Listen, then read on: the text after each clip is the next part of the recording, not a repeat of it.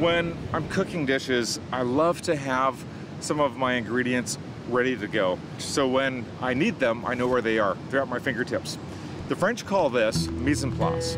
I call it preparation or pre-preparation. By having this ready, I can add a little bit at a time. I can build the flavors. It gives me that opportunity to taste as I go, to be able to finish the dish.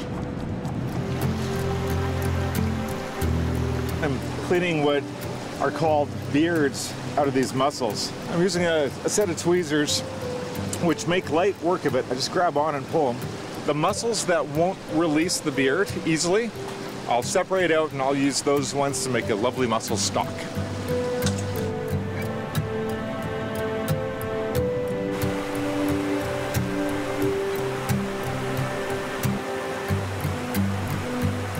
The next dish that I prepare is going to be just more play on classic cooking technique when it comes to mussels.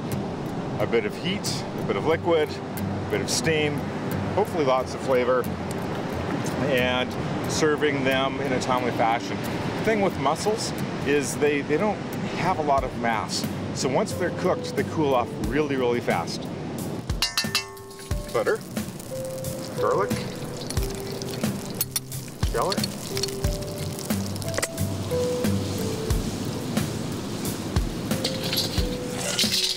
mussels,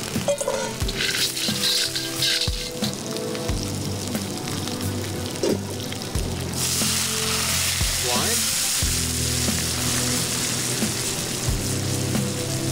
cream,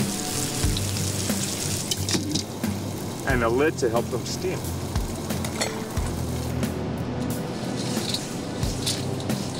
And goes some kelp.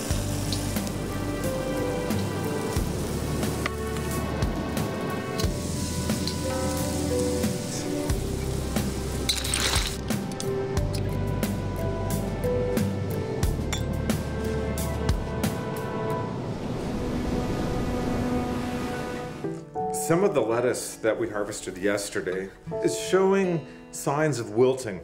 Now I've got a trick that will fix that. Believe it or not, by putting it in warm water, not cold water, I can bring this back to life. I've got this water approximately 90 degrees. I'm going to leave the lettuce in there for at least half an hour. I'm going to remove it from the water and then put it in the fridge. And it should come out freshly picked crisp.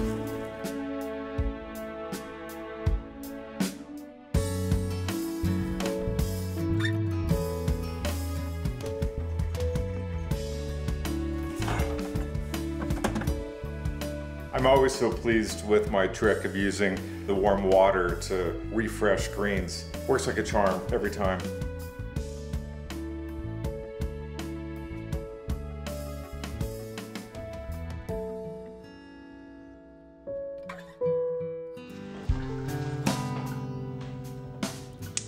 It's time for me to learn about this milkweed.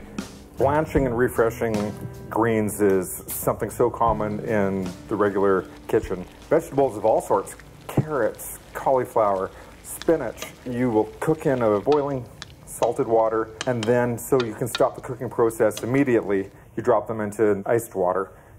There is so much flavor in that.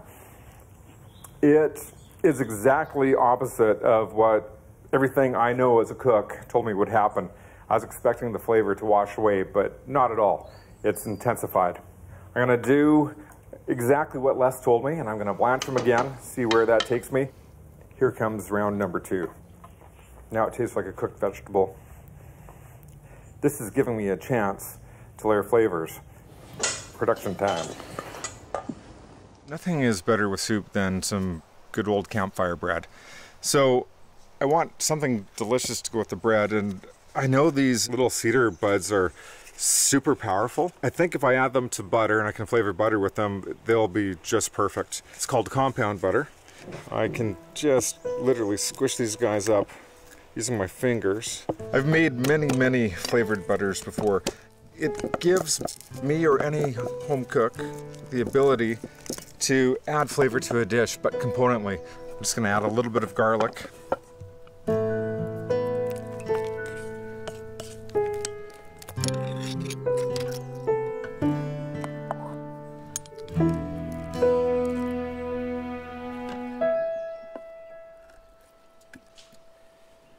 I'm taking out the fine bones from the fillet of the smallmouth bass. These guys are dangerous. When people eat them, they easily can get these stuck in their throats.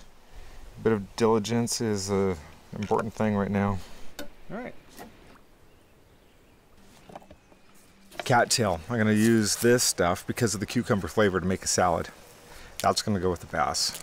And I'm going to cut this stuff quite fine. A simple salad, oil, vinegar, salt.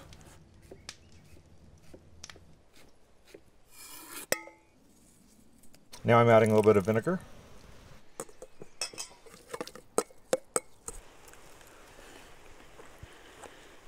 It's going to work well. The dish I'm going to make for Les for the main course is a super simple one. I want to showcase the bass. I'm going to carefully pan sear it. In the same pan that the fish is cooked in, I'm going to make a beurre blanc, which is essentially a buttercream sauce. French cuisine at its finest with a cabin twist. Sweet fern in there for basting. Just want to extract some of the flavor out of that. Leeks, shallots. Time for some good Ontario Chardonnay.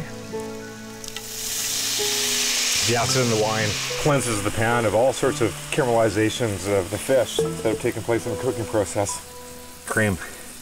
I know the French don't do this very often, at least not that I know of, but I'm going to put some cattail flour into the sauce. I think the flavor is going to work so well, adding a nuttiness to it, but I also think it might help me thicken it. Time for the corn.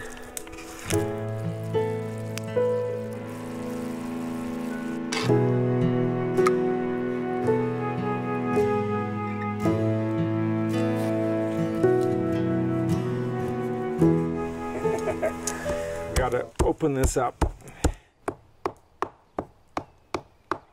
Have as much surface area exposed as possible.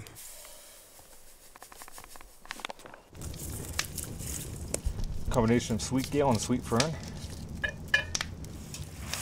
So the syrup that I have cooking right now, if all goes well, it should totally accentuate the flavor of the blueberries. One thing with these hazelnuts is they've got these fine hairs. After doing many, they tend to get annoying, like they get embedded in your skin a little bit. Kind of like stinging nettle, but not quite as bad. Last one. Right now I'm making a sour cream whipped cream. My plan is to take hazelnuts that have been cooked in browned butter. I'm going to add the butter to this to give it a really good shortbread flavor, and the hazelnuts are going to give it a really nice crunch. I think the trick is not to hit these too hard. Do you know what really blows me away? Is the amount of stuff that Les has brought me. Unbelievable. These guys are almost done. Next step is time for fire.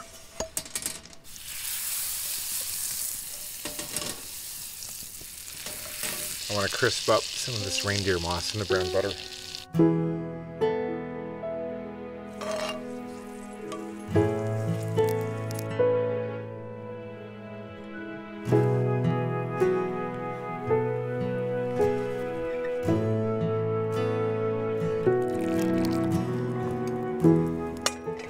So next up is a fun dessert.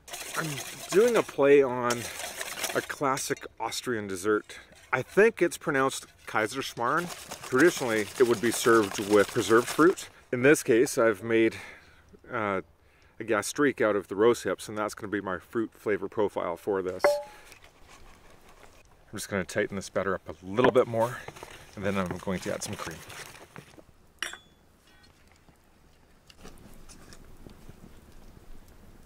I'm going to let it stand for a couple of minutes, and I'm going to get the pan ready.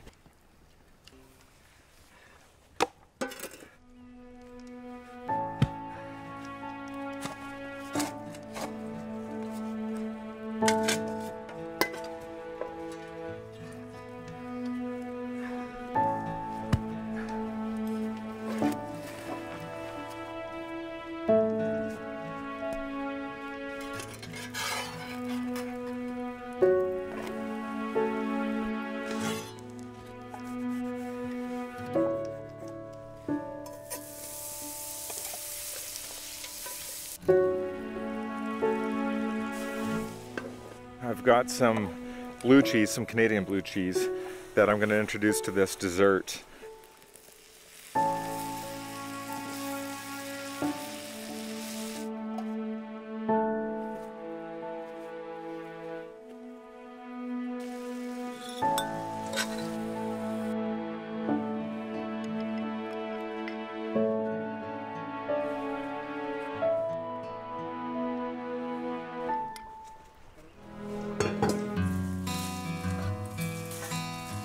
You brought a tree in the house. I did bring a tree in the house. It's tea time.